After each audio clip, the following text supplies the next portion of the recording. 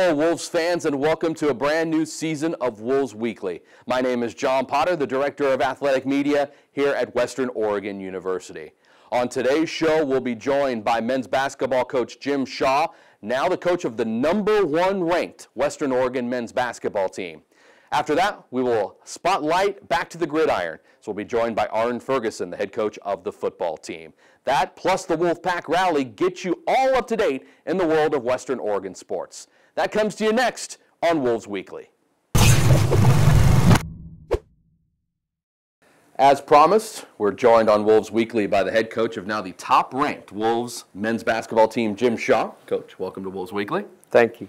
At this point in the season, 20-2 overall, #1 in conference, and now #1 in the polls. Could you have ever imagined this success so early in your Wolves tenure career?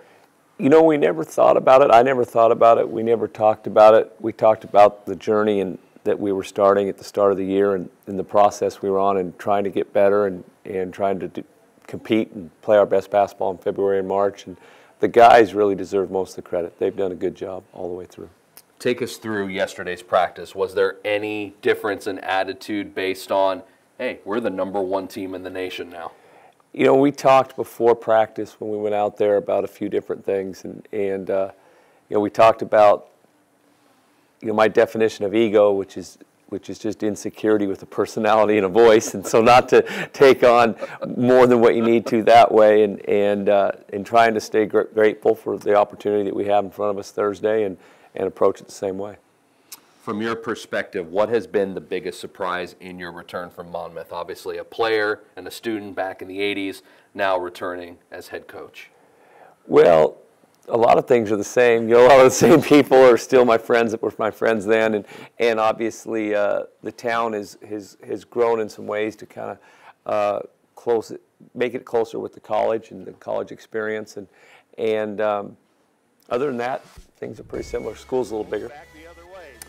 Personally, your coaching style has had to develop over the time as your assistant coach at Oregon State and under Kelvin Sampson at Oklahoma. Who have been your biggest influences? Who have you taken different philosophies from to get the Coach Shaw coaching style that we see on the sidelines of the new PD building?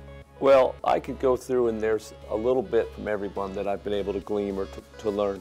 Ultimately, you have to be true to yourself, and you have to be the best you can be. But I've learned from everyone, and if you said which models do we follow the most closely, it would probably be St. Mary's in Oklahoma. You mentioned St. Mary's, which was one of your last stops. It just seems like there's a coaching tree starting to develop out of that school with you now here and Coach Croy down at Cal Baptist, and it's kind of rooting in the Division II ranks. How do you feel that coaching tree is going to influence how things are run in the Division II ranks, especially in the West region? Well, it's hard to say because I forgot one that's a good friend of mine, Kyle Smith at Columbia. Sure. And but Coach Bennett has a pretty good model there, and he does a lot of pretty sound things. So the people that are exposed to it, and Ron Gannat at Hawaii is another one, have a pretty good blueprint to follow. So I could see it expanding even more. For sure, head coach here at Western Oregon, Jim Shaw, joining us. Let's focus back on the team. 4/5 of the starting rotation were a part of the NCAA tournament team from a year ago. How does that core group really kind of influenced how the start of the season began and now the development through 22 games of your schedule? Well, obviously their maturity level, their experience level. We've had multiple guys make big shots and big plays at crucial times, and they've been through it before, and they came in knowing what the grind was like, and then we supplemented that with a couple of older guys, with Tanner Omelet and Alex Ross. So even though we'll rotate other guys in a lot of ways, those 6 guys play 90+% of the minutes. You mentioned Tanner Omelet and Alex Ross, 2 guys who have had Division I experience, but also local guys. Tanner went to Central High School, and Alex in Salem. How big were those 2 guys coming into the program to supplement the Andy Abgees, the Jordan Wileys, the Devon Alexanders, and Julian Nichols? Well, when I watched film from last year, I thought one thing that would sure be nice would be to have a guy that could come in off the bench and score. And Alex is second or third leading scorer of the team. He scored leading scorer up at Western Washington, leading scorer at Simon Fraser. So I mean, he's a guy that's capable of scoring 20 on any given night. Sure. And so that's certainly something that is a great supplement. And then Tanner is the ultimate little things guy. You know, he gives us a second defensive stopper besides Devon, and he gives us he leads our team in steals. He's second in blocks. He leads us in field goal percentage, and he's just he's a tough guy that plays really hard. And so he gives you a guy that adds to your identity. So I think one adds to your scoring, one adds to your identity. This week you've got Western Washington and Simon Fraser coming in. It's rematches. You've gotten victories over both of them. What do you expect from the Vikings and the Clan coming into Monmouth this week? Well, Western Washington was picked to win the league, and on paper have the most returning points, players, all those types of things, and are certainly a team that's capable of beating anyone. They won up at Alaska Fairbanks and won at Central Washington, so they're dangerous for all the obvious reasons. Simon Fraser is still a little bit behind in some areas. You can't take any game for granted, but at the same time, Simon Fraser is a little bit behind. Western Washington, on paper, if the game were played on paper, could be a problem, and it could still be a problem on the court. But they have as much talent as anyone in the league. I know coaches don't like to look forward to things, but next week you do make that kind of daunted trip up to Alaska to take on Fairbanks and Anchorage. How big of a trip is that going to be, not only for confidence heading into the GNAC tournament, but potentially a chance to host the NCAA Regional here in Monmouth? Well, both teams are really good. They play each other tomorrow night, I believe, and I wouldn't be surprised at all if Fairbanks beat them. I worked for McDermott at Fairbanks too. He's also someone I learned a lot from. And the difficulties of the trip are added to just by how good they both are. I mean, I think they're both NCAA tournament caliber teams, and Anchorage is another one. I mean, they've got two guys in Wiggs and McGill that are obvious all-conference players, and so how good both teams are, and obviously logistics combined make it very difficult. Sure. Before they make that trip to Alaska, they're here at home. Thursday at 7 in the annual Red-Out game against Western Washington, and on Saturday against Simon Fraser, also at 7 o'clock. He is the coach of the top-ranked Wolves. Coach Shaw, thanks for the time. You're welcome. We'll be right back after this on Wolves Weekly. Welcome back to Wolves Weekly, joined by Western Oregon head football coach Arne Ferguson. All right, here's the tough question. Boil down the entire 2015 season into like 3 or 4 nuggets of greatness. First of all, our team as a whole really developed throughout the season. Yeah. We do play a lot of young players where we're at as a team, and to see their development and the progress, continuing to move forward as a team, being 7-4 in our 10th winning season. Huge compliment to our team because their competition is extremely high. Yeah. If you can, what are going to be those major highlights of the season? Obviously a win over North Alabama, nationally ranked coming into here, but what are the things that are going to remind you in 10, 15, 20 years of this 2015 squad? A lot of great plays as a team. The things that stand out is foremost highlighting our season to play a 6th-ranked team, Northern Alabama, the first game at home here is extremely tough, and to have Phillip, our 3rd-string quarterback, come in and really develop a drive along with Malik Braxton, and Andy Obge end up catching a touchdown, I believe. That was really pressure, solidified the will, and also the development of our players there. Central Washington, Malik's cutback, opening that game up was huge because Central Washington, as we know, is a very good team. So that was obviously, as a true freshman from Washington, to be able to make that play was a very good highlight for our season. Continuing in the development of a player as you now transition into what technically is a 2nd season in the recruitment process, with the accolades of your 10th consecutive season in the winning books, and having a regional ranking with everything on the line in that last game. As of right now, this taping, you've signed 30 guys to come in. What were kind of the direct impacts you wanted to hit in recruiting, and how have the people that you've signed filled those needs for you? Yeah, we're different than a lot of our competition.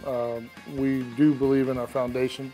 We have 16 Oregon kids. It's a huge foundation for us. We have over 80 to 90 Oregon kids on our team. And then out of state, we look for kids that can fill an extra role that we don't have. For example, we talked about Malik, last year.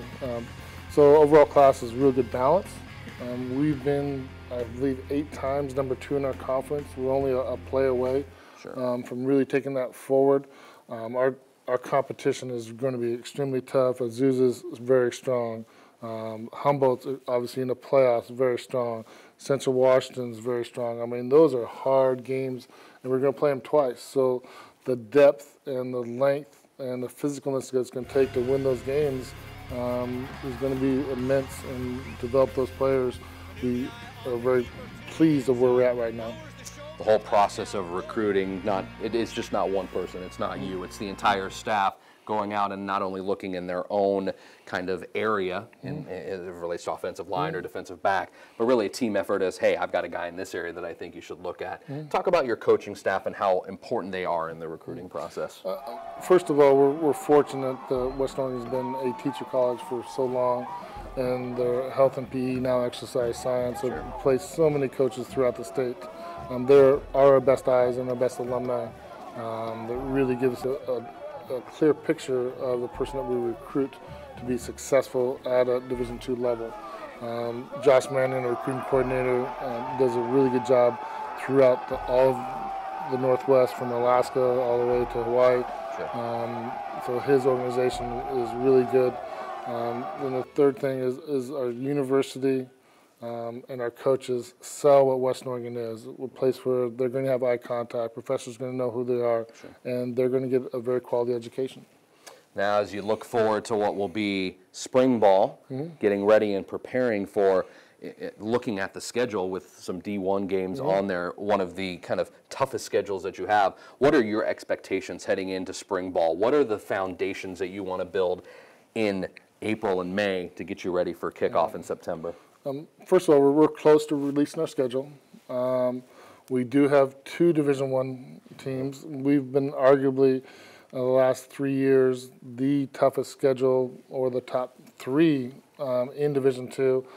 Next year will be bar none the toughest schedule. We know that it takes depth, it takes players. Our players want to play at that level, and we have to have a spring ball that's very physical, but also very healthy, which is really hard to manage back and forth, but that's our task, so we can handle that type of schedule. Okay, final thing, take me to wherever you watch NFL football games in December. You're sitting back watching the Denver Broncos and the San Diego Chargers. Take us through your mindset. What kind of expression do you have when Terrell Williams makes that touchdown grab in the NFL? First of all, this is joy for Tyrell. He's worked hard in this program. He had some options out of high school. We ended up being his best option, and obviously it fell through where the things we talked about, him being on the field early, getting playing time, coming from an offense and a small school that didn't throw the ball much, you needed playing time, and those things end up being true. But also Tyrell's work ethic, his desire, and his ability. I mean, he's 6'4", with the fastest guy on their team, that their quarterback will even tell him that his upside is extremely good. We feel that him staying healthy for 1 year, hasn't been healthy for a complete year since his freshman year, that his upside is going to be off the charts in the future. Well, exciting things for Terrell in the NFL, but also exciting things for the Wolves as they get ready for spring ball and a 2016 season. Arne Ferguson, the head coach of the football team, joining us. Thank you very much for your time. Well, thanks for having me. Appreciate it. We'll be right back with the Wolfpack Rally. You're watching Wolves Weekly. This week's edition of the Wolfpack Rally kicks off now. Catch up with the 2015 Hall of Fame class that was inducted by Western Oregon Athletics. 6 new inductees in the class, and if you want to catch all of the highlights, you could do so on Blue TV. Baseball and softball starting their seasons on the road. You can catch the baseball team here in action in Monmouth on the weekend of March 12th and 13th, playing conference doubleheaders against St. Martin's, while the softball team will start a week earlier. You can see them March 5th and 6th. They'll play a doubleheader against the Saints on March 5th and against the Wildcats of Central Washington on March 6th. down at the softball field. Senior Day is right around the corner for the basketball teams. You can catch the men as they host Concordia on senior night, Tuesday the 23rd of February, a 7 p.m. tip inside the new PE building. And you can also catch the women as they will highlight their 3 seniors in their class on Saturday, February the 27th at 2 o'clock inside new PE. And that's it for this week's Wolfpack Rally. We thank you for joining us for this edition of the season premiere of Wolves Weekly. Next time, we'll be joined by Steve Anchetta of the women's soccer team, talking about his season as well as his recruiting class that he just signed. Until next time, go Wolves!